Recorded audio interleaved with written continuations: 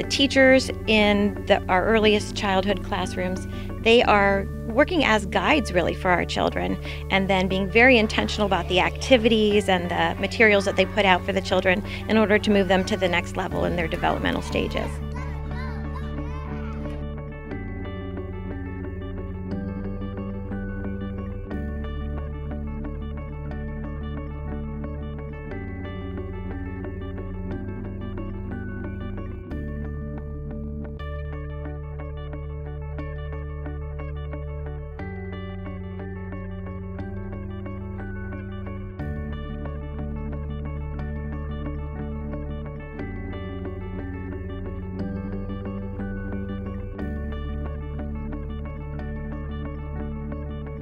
We try to set up as many opportunities for kids and adults to work together in kind of the non-traditional classroom setting. So as advisors, in clubs, as coaches especially, we feel like there's more opportunities that kids and adults are able to interact outside the classroom.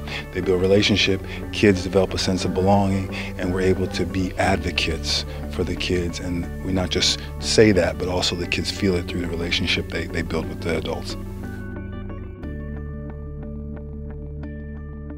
In the upper school, we are committed to using our core values of respect, responsibility, honesty, compassion, fairness, integrity, and moral courage as a guide.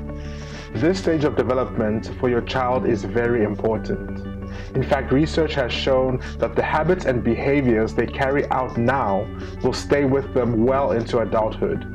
As a result, we encourage things like a growth mindset, responsible citizenship, which includes digital citizenship, accountability, critical thinking, resilience, and independence, to name a few.